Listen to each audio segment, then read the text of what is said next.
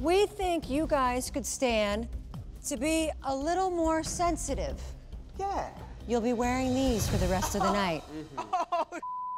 Take one down and pass it around, boys. I'm not wearing this. Suit up. I'm not wearing this. Oh, yeah, you are. Suit up. Come on, Mark. I'm not wearing it. Suit up.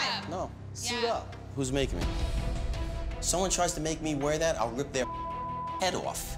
Frank and Mike, they're their own men. They can wear that, not me. I'm more serious than a heart attack. Someone make me wear it. Someone. Nobody. No Please. one gives a Y'all know who the biggest horror sport is in the house, which is Mark. So, Mark, you don't want to take part? No. Upstairs, to the room. That's fine with Take me. it upstairs. Thank you very much.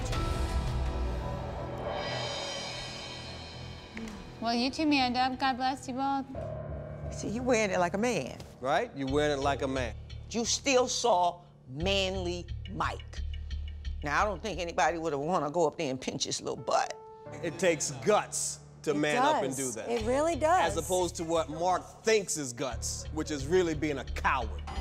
He has a lot of growing to do.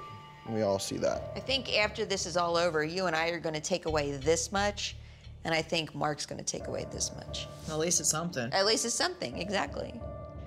You know, the interesting thing about Mark is he talks so much about being a man and being macho and being masculine and showing strength. That's a mask. Right? But true strength is being able to admit where the weaknesses are